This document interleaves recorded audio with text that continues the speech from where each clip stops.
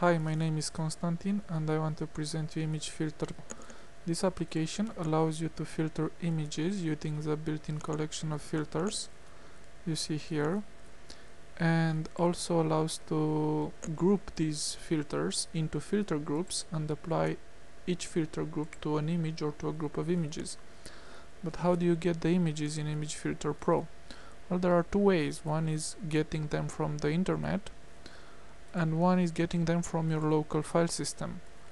Both ways means you have to type an address here and then press the gather images in button. So let's get some images from google.com.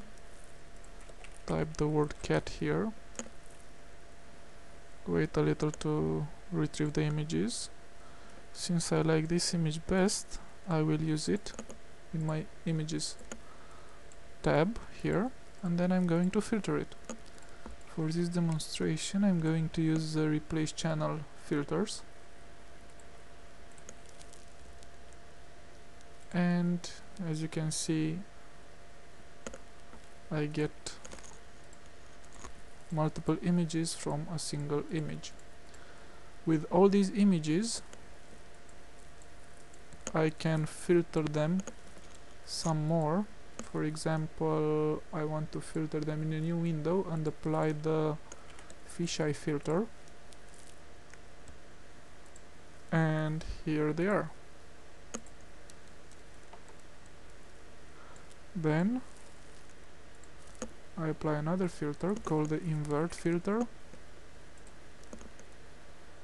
still in a new window, and here they are. So from one simple image retrieved from the internet, I managed to obtain multiple effects. All the effects applied to an image are presented here in the applied filter section, and as more filters gather, they are shown here.